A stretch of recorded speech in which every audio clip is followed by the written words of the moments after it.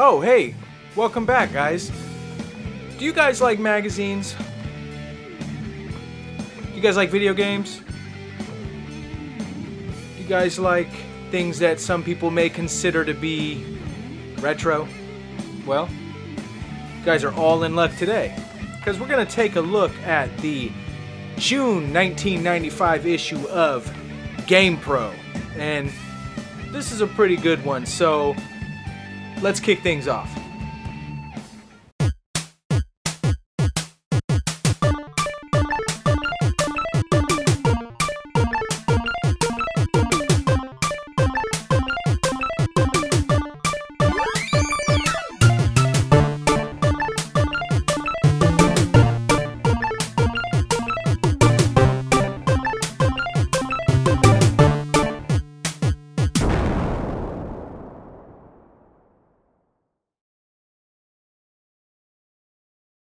Alright, so in this edition of GamePro, June 1995, they're kind of showcasing the big consoles that were coming.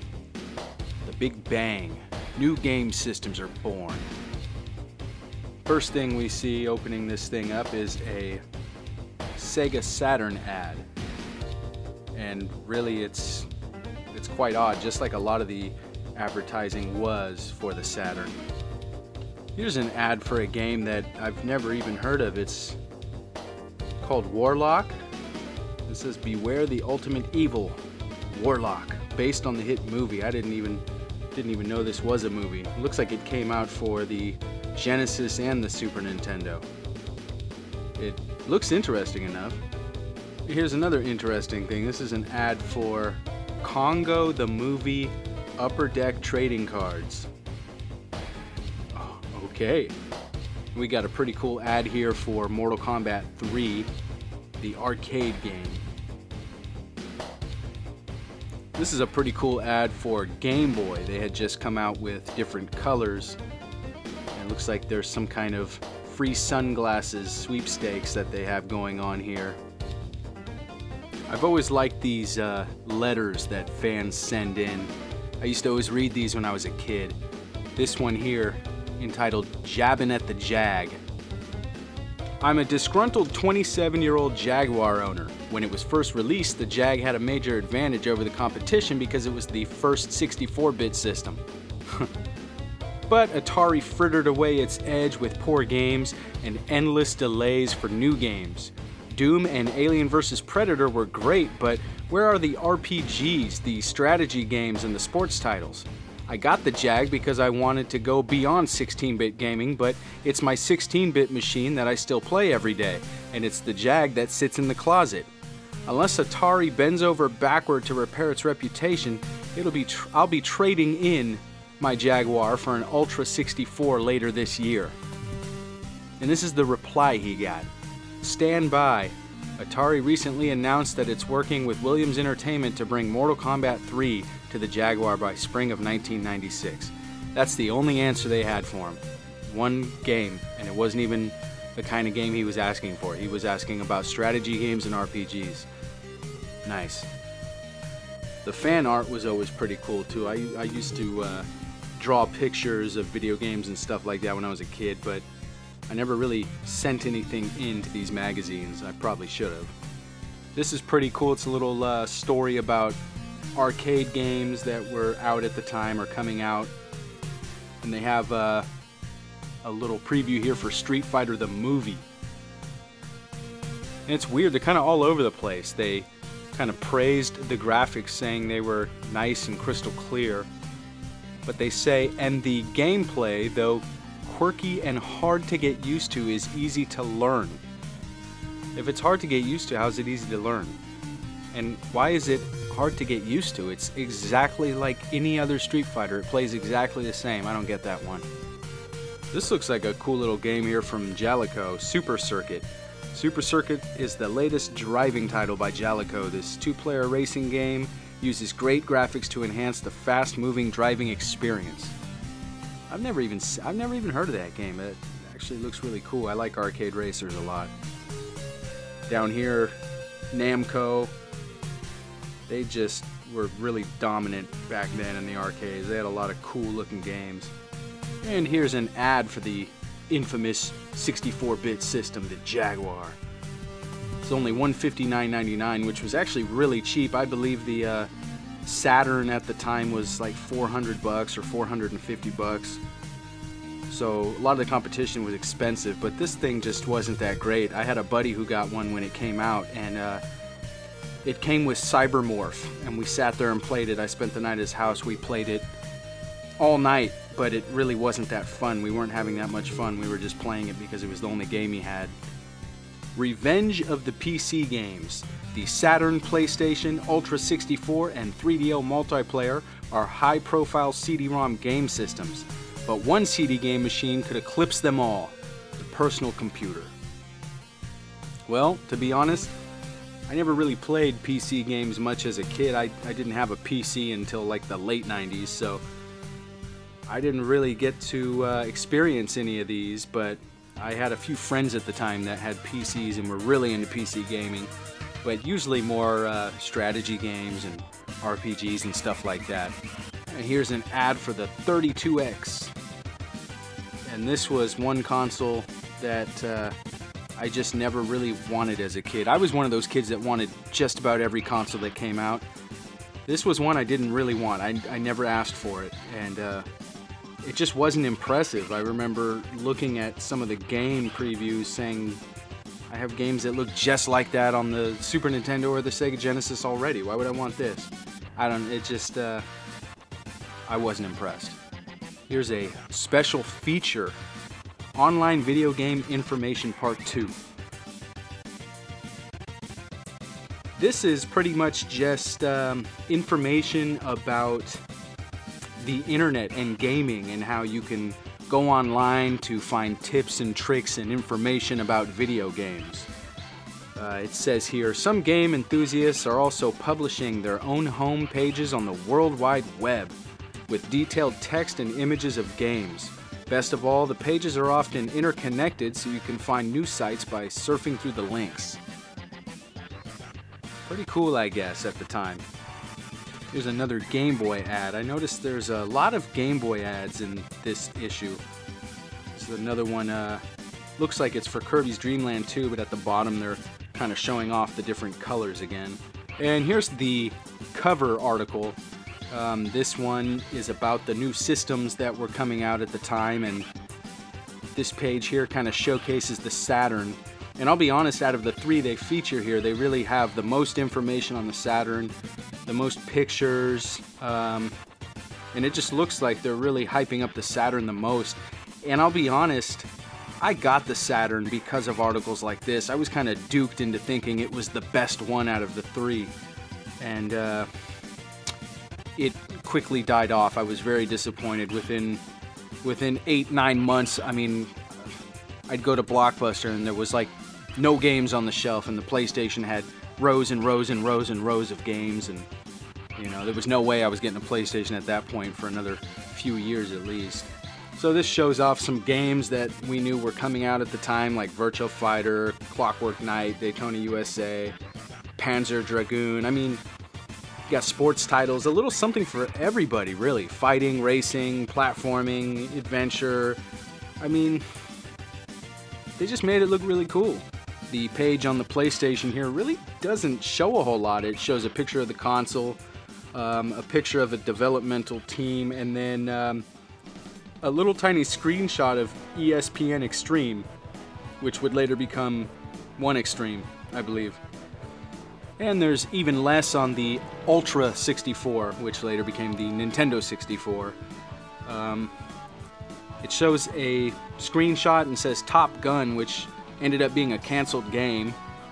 Shows Cruisin' USA, which was cool, Killer Instinct, and then a picture of Turok the Dinosaur Hunter, but it's more of an illustration, it's not a screenshot. There's not even a picture of the console, which is kind of disappointing. I don't know if at the time, I guess we didn't know what it looked like, because the cover doesn't even have a picture of it. It just has an Ultra 64 logo. This is kind of cool. It's the very first E3, the Electronic Entertainment Expo. It says Hot Hardware for '95, E3.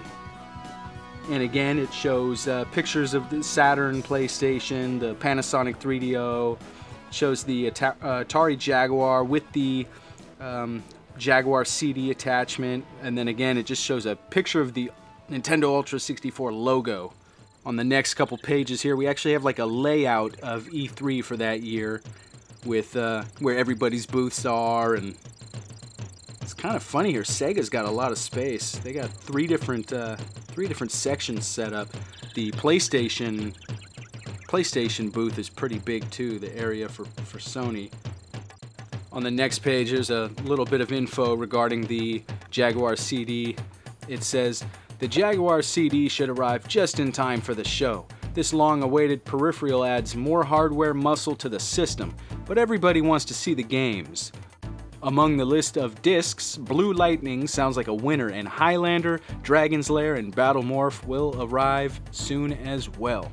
In the Nintendo of America section, there's really not a whole lot as far as the Ultra 64 goes, but there are a few screenshots here of Star Fox 2 for the Super Nintendo, which ended up being canceled, which is really a shame, but you can still find the game as a reproduction cart. Another cool thing here, at the time SNK was coming out with the Neo Geo CD, it says, SNK has a nifty hunk of hardware ready to cross into the US, the Neo Geo CD. The master plan calls for all existing Neo Geo games to be ported over to CD format, while all new games will be released for arcades, Neo Geo carts, and CDs. As for the games, check out Fatal Fury 3 and hope that King of Fighters 95 is here. Here's some kind of fold-out poster for the 3DO, or advertisement, I don't know what this is. It says Best Game System of 1994, the Miami Herald, December 1994.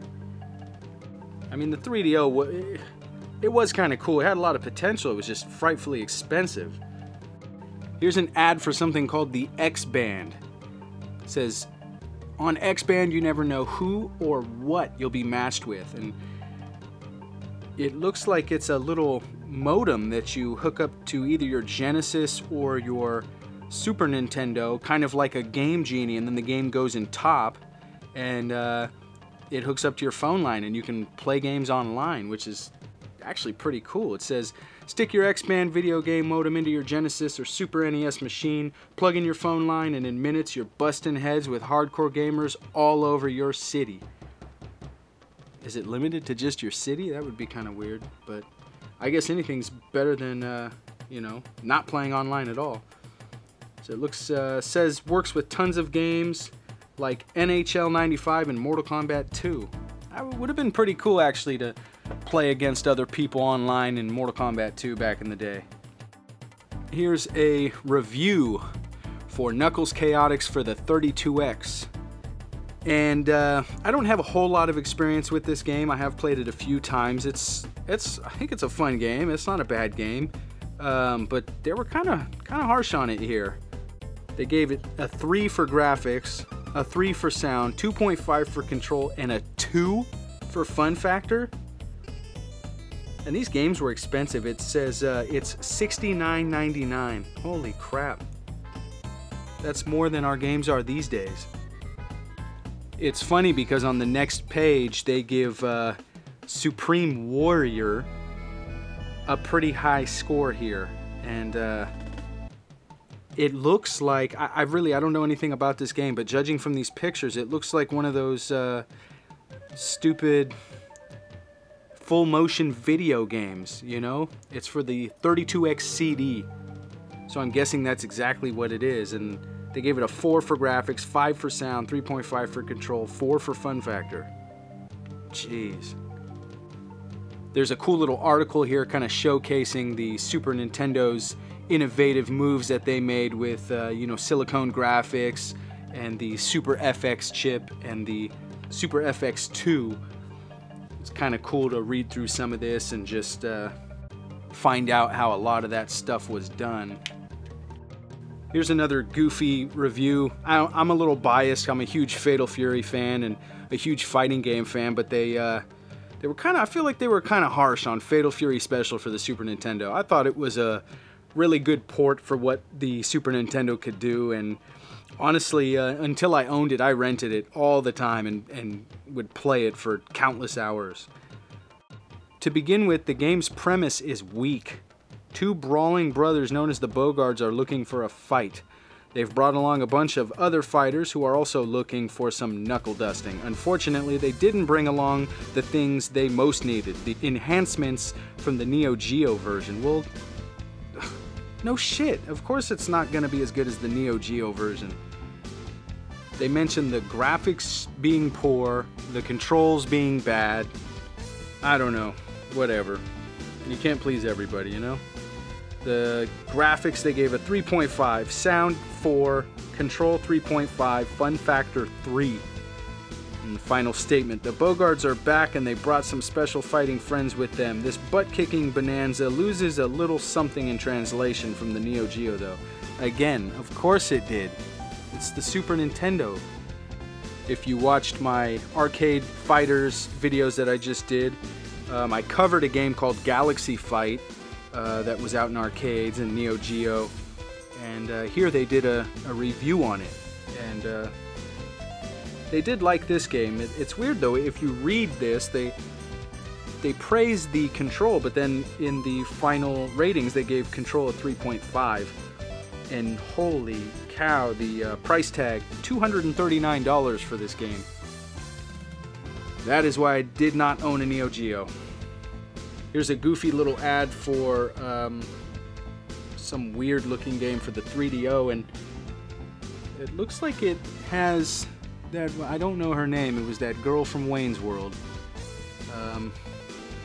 But it looks like it stars her. It looks like it's a live action video game. I hated those live action movie games. I had a Sega CD, and I just remember all these games that I would buy thinking they were going to be fun games. It was just live action movie scenes the whole time. This is one thing that always confused me as a kid. I wanted a 3DO, and you know, back then it was like the Sega Genesis, the Nintendo, the Sony PlayStation, but the 3DO, you know, the way they did that console was they gave out the rights to different companies to make the console. I always knew of it as the Panasonic 3DO, and then I started seeing different versions, like this is the Gold Star 3DO. Here's a pro review on Gex, and it's a 2-pager. They really enjoyed this one.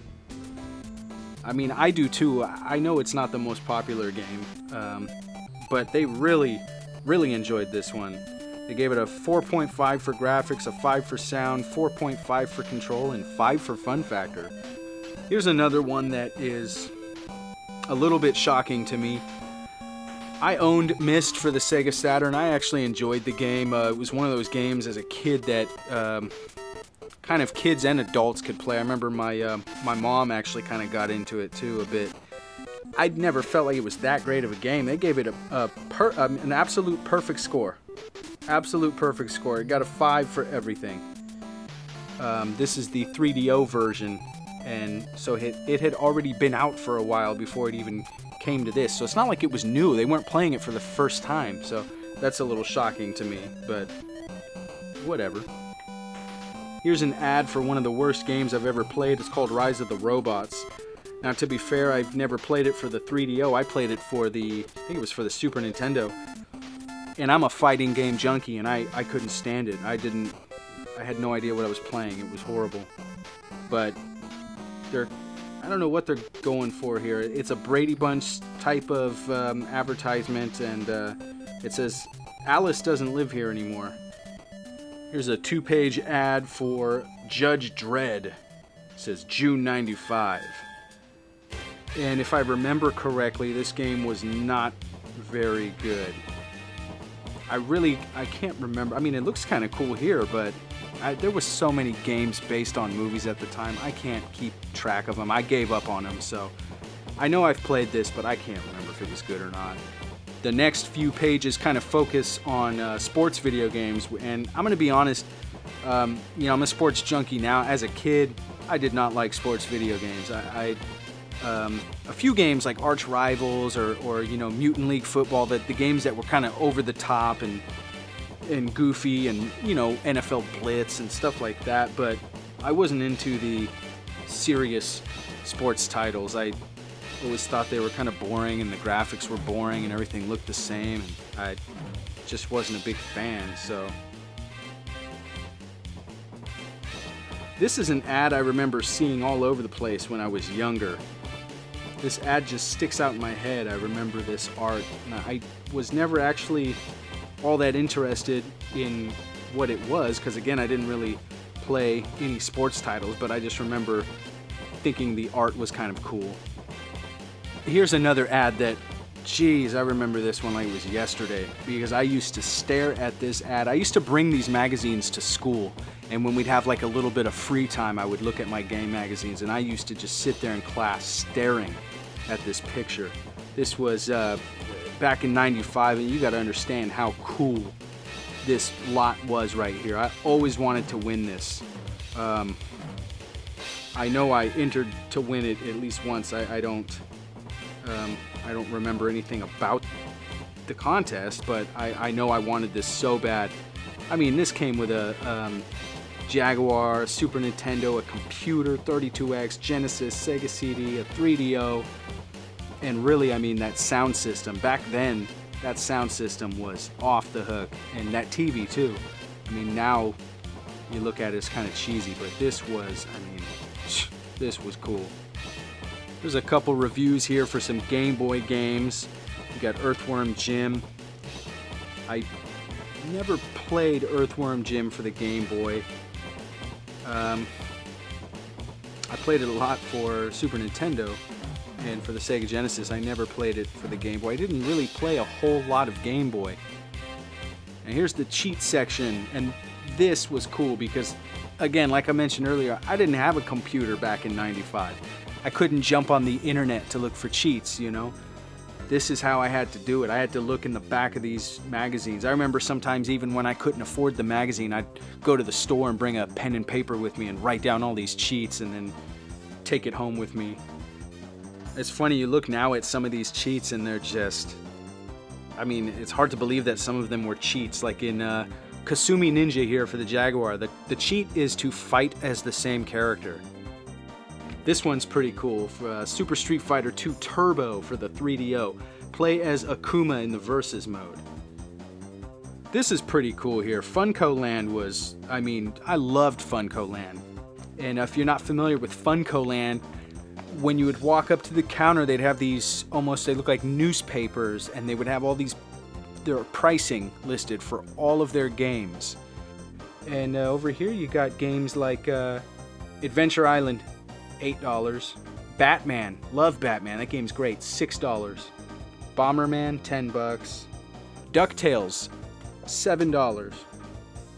I mean, really, they were just, they were giving some of these games away.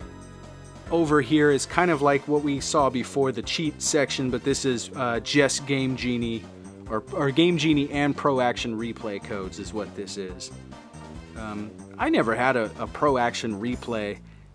Game Genie was like the one that came out when I was really young for Nintendo, and it was just so cool. And I had a Game Genie for Nintendo, Super Nintendo, Sega Genesis, and then later on had Game Shark for like the PlayStation and stuff like that. But I never had a Pro Action Replay. Here's an advertisement for Rayman for the Jaguar, and honestly, this game saw many console releases later on, but this was definitely a cool looking game. I love the art style on this game. Even just looking at these screenshots, you know, I want to go play it right now. Here's a little tips and tricks type of deal here for Night Warriors, which is really cool. I had no idea what this was at the time, and had no idea that it was Capcom, and I think I just skipped past this as a kid. I didn't realize it was such a good fighter. And here's yet another ad for the colored Game Boys that came out at the time. I think these colored Game Boys are a little more rare on the original Game Boy. I know when the Game Boy Pocket came out, those were all different colors, and that's really common, but I have not seen a lot of the original size Game Boys in color. And here's the Blockbuster World Video Game Championship 2. And this looks like a little competition that they would put on. It says, everyone who plays wins. Just for competing, you'll score cool trading cards to collect or trade with other video gamers. Okay. Post the highest score in your age, category, and chosen game format, and you'll walk away with the title of Store Champion. And here's another ad for the same Judge Dredd game that they had a 2-page ad for earlier. And then, of course, the next page, they're kind of showing it off, previewing it.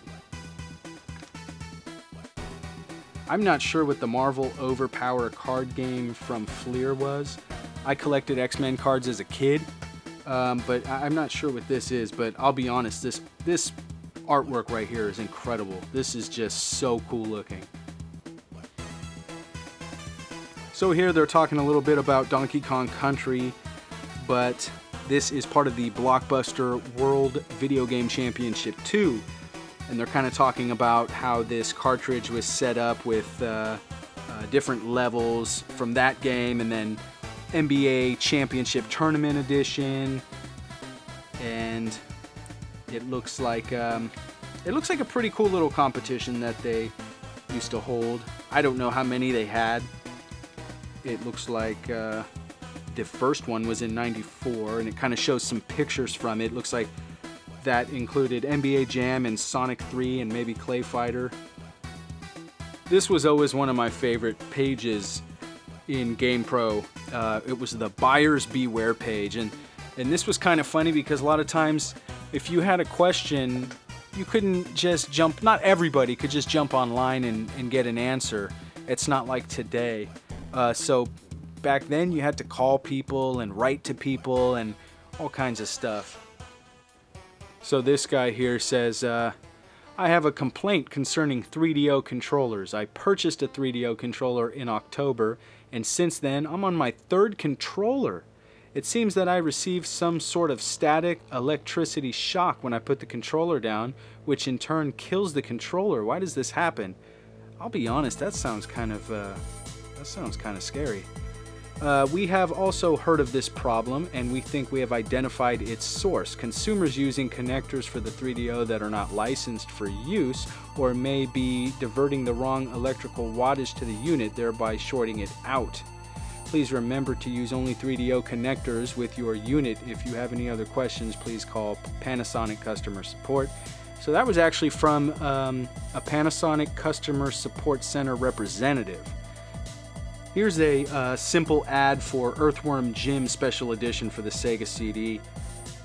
I never played the Sega CD version. I always figured, hey, I played it on the Genesis and the Super Nintendo. Why do I need to play it here? I kind of wish I would have now, because it is a really cool game. I wish I would have played it back then. And here they have some previews of games in the back here. The Adventures of Batman and Robin for the Genesis. You have Street Fighter the movie, the game, for Saturn and PlayStation, which I covered in one of my videos for the Sega Saturn. You got Street Fighter the interactive movie. I'll be honest, I don't know anything about this. I just recently read something about it. I don't even know if it came out in America. Maybe it did. I don't know. I've seen Japanese versions of the game, but I don't know anything about it, honestly. WWF Raw down here for the 32X, which, again, I mean, the 32X was... I just didn't get it. I mean, this WWF Raw came out for everything else, and it looked just about the same on everything else. Why would I pick up a 32X and get the game for that? And it was probably one of those $70 games, too. So why would I pick it up for the 32X? I didn't understand the 32X. Penn and Teller's Smoke and Mirrors. This is the game that has that infamous desert bus thing on it, and I don't think this game ever came out. Maybe somebody could correct me if I'm wrong. I don't think this game saw the light of day. Maybe they realized, you know, what they were doing, but I remember the whole desert bus thing. Here they show Interact game products. They made a lot of third-party stuff for different consoles. Here was this crazy Game Boy add-on. I remember seeing this as a kid, and I don't know, it was really cool, but at the same time it was just so bizarre looking, and it was a little much. And I'm not sure what these controllers are about. I know they were programmable, but I'm like, what do you need to program on a controller? I didn't understand that. And the very back of the magazine shows Justice League Task Force, which was actually a cool fighting game back when it came out. I actually had a lot of fun with it. I wish there was a little more to it, but it was cool. You know, I loved my fighting games, and I thought it was pretty cool.